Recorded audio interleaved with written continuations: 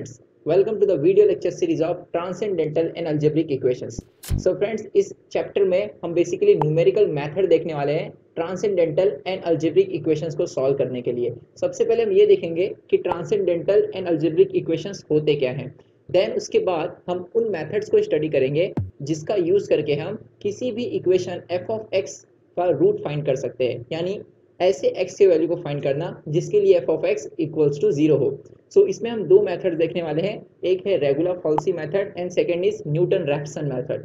And after that हम linear algebraic equations को solve करने के मेथड्स देखेंगे, जिसमें सबसे पहले हम देखेंगे जैकोबिस method and after that we will see Gauss Seidel method. तो आइए शुरुआत करते हैं अलजेब्रिक एंड ट्रांसेंडेंटल इक्वेशंस के डेफिनेशन से। सो अगर मेरे पास कोई पॉलिनोमियल p ऑफ x है such that p of x equals to an into x raised to n plus an minus 1 into x raised to n minus 1 up to a1 into x plus a naught, और अगर इस polynomial को मैं 0 से equate कर दूं then p of x equals to 0 को हम अलजेब्रिक इक्वेशन कहेंगे।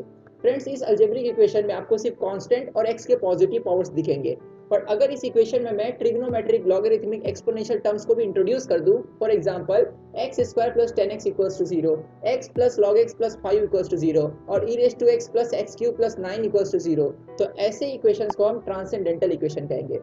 सो नेक्स्ट वीडियो में हम रेगुलर फॉल्सी मेथड को स्टडी करेंगे, जिसका यूज करके हम अलजेब्रिक एंड ट्रांसेंडेंटल इक्वेशंस के अप्रोक्सीमेट रूट को फाइंड करेंगे। Thank you so much.